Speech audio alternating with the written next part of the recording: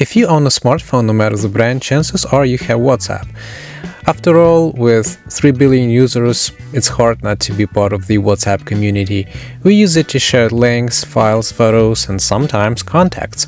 While sharing photos is not a question, not everyone knows how to share contacts on WhatsApp. In this video, we'll explore several practical ways to do just that on both iOS and Android. The easiest way to share a contact is right inside a WhatsApp chat. If you are on iPhone, tap the plus icon at the bottom or the paperclip icon on Android. Choose Contact from the menu. Search for the contact and select it. On iPhone, tap Next. On Android, tap the send arrow. Review the contact details, deselect anything you don't want to share, hit send, and the contact will pop up right here in the chat.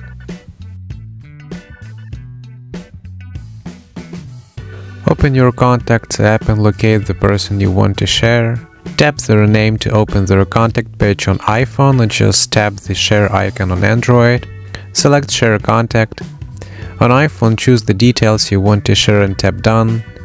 From the sharing menu, select WhatsApp and pick the chat or group. Review the contact card and uncheck any details you don't want to share, and tap Send. If you need to send several contacts at once, creating a VCF file is your best bet. It's a bit more involved, but it gets the job done. Open the Contacts app on your Android device, tap the menu icon, usually it's 3 dots, in the top right corner and select Manage Contacts. Choose Import or Export Contacts. Tap Export. Select Internal Storage. Confirm the export and your device will generate a Contacts VCF file saved in the selected location. Now when the VCF file is ready, let's go ahead and share it with WhatsApp.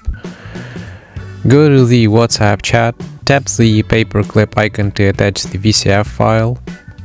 Select Document and go to Browse Documents. From here, navigate to the storage location. Tap on your VCF file to attach it to the message and send the file.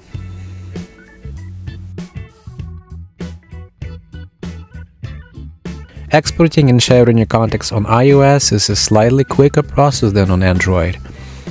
The integration between the Contacts app and WhatsApp is a little better, so you can generate a VCF file and jump straight to sharing it without switching between apps a few times and searching for the file in your document. So let's go ahead and open the Contacts app and move a step back to the Lists tab. Select the contact list you want to share or choose All Contacts for a complete export. Tap and hold All Contacts or any other specific list you've selected and then choose Export from the options. Review the contact details that will be included. Deselect any you don't want to share and tap Done to generate the contact file.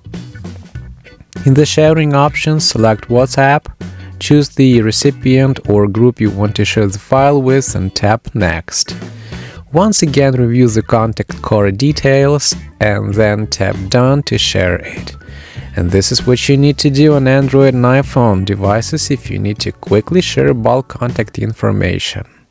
So there you have it, a bunch of different ways to share WhatsApp contacts on iOS or Android operating systems, from simple single contact exchanges to bulk export. Sharing contacts across these platforms can take up to 10 taps or clicks, and once sent, the contact is frozen in time. If any details change, you have to repeat the whole process, leaving your recipient stuck with outdated information. But if you need something that goes beyond occasional sharing, like working collaboratively and keeping contacts info up to date, Shared Contacts Manager is the way to go. It's the smarter choice for teams that need contact information to stay current, all while minimizing the hassle.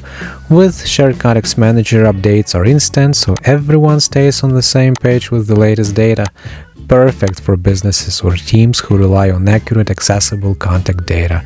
Thanks for watching, and if you found this helpful, don't forget to like and subscribe for more tips.